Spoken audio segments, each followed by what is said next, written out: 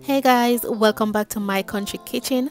And if you are new on my channel, please go ahead and hit that subscribe button, hit that notification bell beside it as well, so that you don't miss any of my uploads. In today's video, we're going to be making some saltfish Jamaican style with some fried dumplings or johnny cake, whichever one you call it.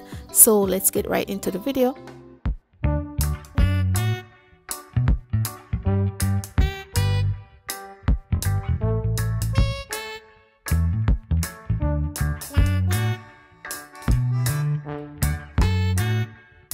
So guys, if you're making this and you're not confident enough to use the baking powder, then this self-rising flour is the best one for you.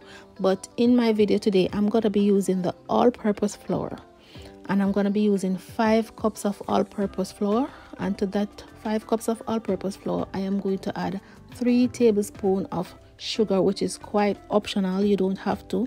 And I'm going to use a tablespoon of salt and 2 tablespoons of baking powder. Sometimes I add butter, but today I won't be adding any butter. All right.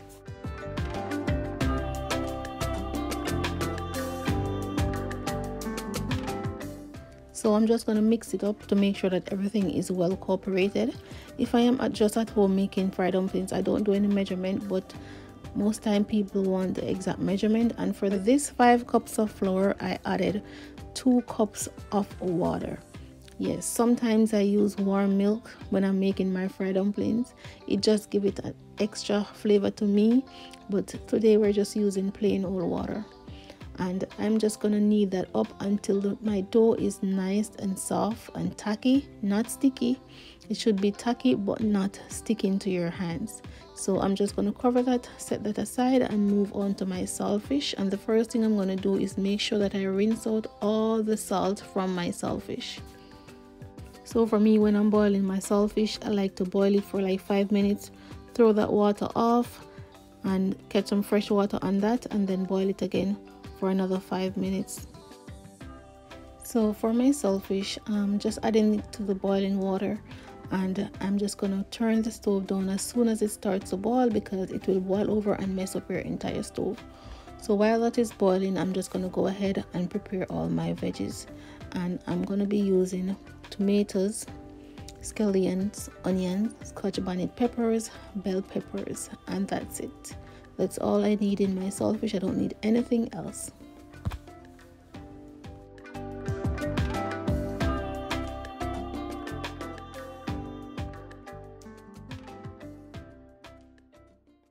So now that my saltfish is cooked, I'm just going to strain it off. I am going to remove the scales and remove as much bone as possible, because it's very hard to like take out all the bones, but I'm going to remove as much bones as possible.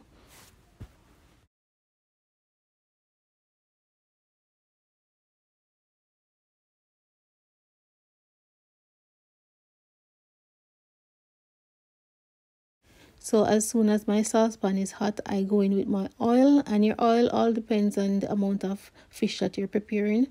I'm just gonna saute my onions, scallions, and some of my tomatoes and peppers.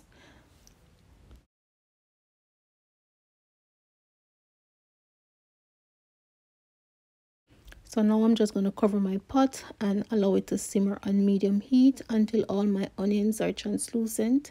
Then I'm going to go in and add my fish and my remaining veggies.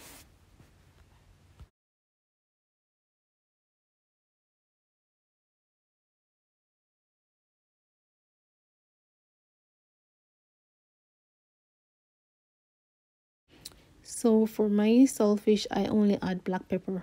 That's the only thing that I add to it. After adding my vegetables and my ground seasoning, the only thing that I like to add is black pepper.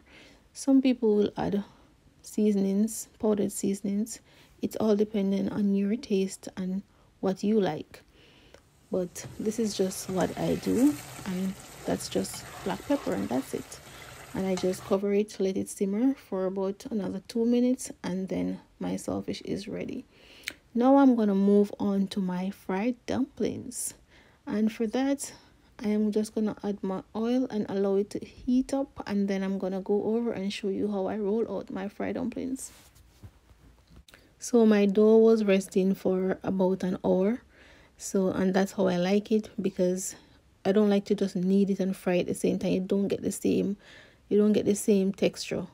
And the texture that you're looking for your fried dumpling should be just like this. It should be nice and soft and tacky, but not sticky.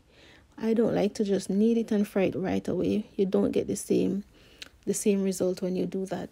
So all I'm doing here is just pinching off my desired size, and then I just pinch and tuck, or you can just roll it. That's the same thing. And I have this plate already dusted with flour so that my dumplings don't stick to it. So I'm just going to do a whole plate, bring it over to the stove, and then I do my second set.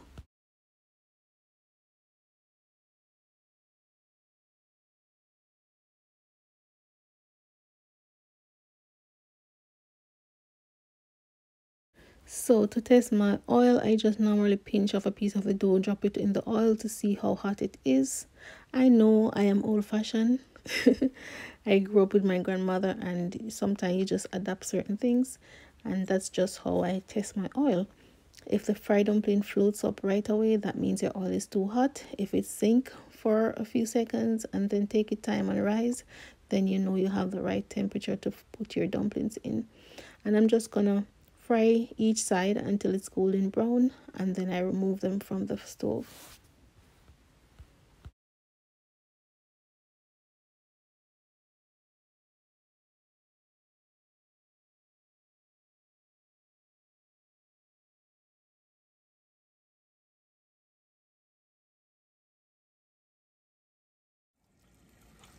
So guys, all my dumplings are ready, and I have some boiled dumpling over there as well, and my saltfish. So I'm about to eat my dinner, and remember, we're all Jamaicans and this can be breakfast for us as well. I just want to say thank you guys so much for clicking on my video. Don't forget to give me a thumbs up. Don't forget to leave a comment in the comment section, and subscribe please if you haven't subscribed as yet. And I'll see you guys in my next video. Bye guys.